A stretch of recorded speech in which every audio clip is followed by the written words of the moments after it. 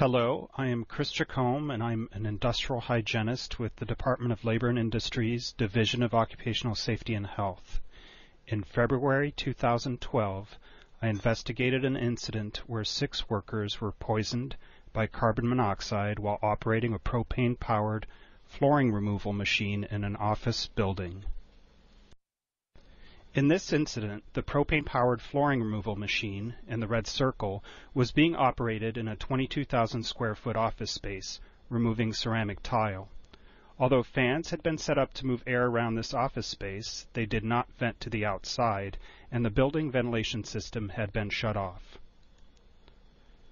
The flooring removal machine used here was similar to the one shown in the video clip in the next slide.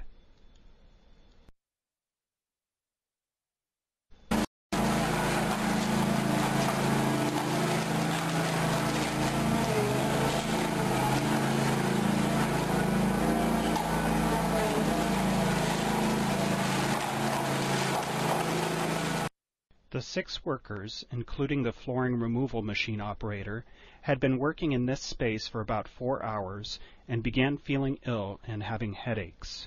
Soon thereafter, their foreman had them evacuate the office space and go outside. Because they continued to feel sick, the employer then directed all of them to go to the local hospital where they were treated for carbon monoxide poisoning. Carbon monoxide measurements were taken at the tailpipe of the flooring removal machine shortly after the poisoning incident. The instrument showed extremely high levels of carbon monoxide being emitted, over 10% as shown in this photo. It was also discovered that the choke cable on this rental machine was out of adjustment, causing the machine to run with the choke completely engaged. This resulted in incomplete combustion of the propane fuel and excessive amounts of carbon monoxide being generated.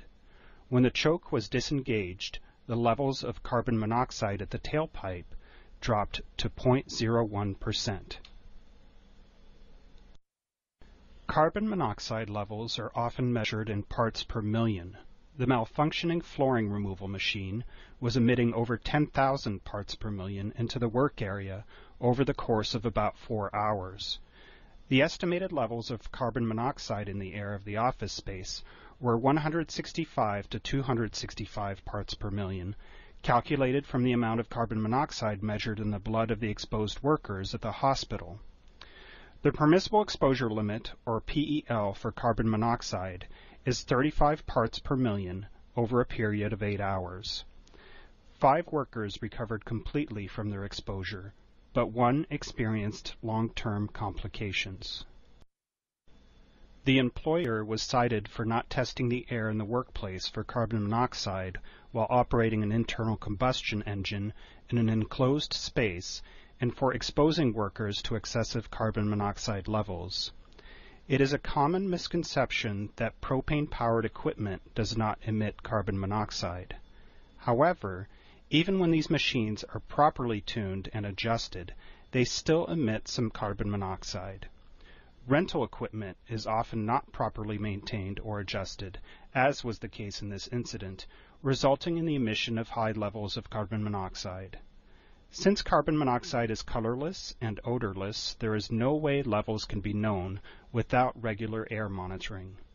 Let's keep Washington safe and working by always testing for carbon monoxide when operating propane-powered equipment indoors.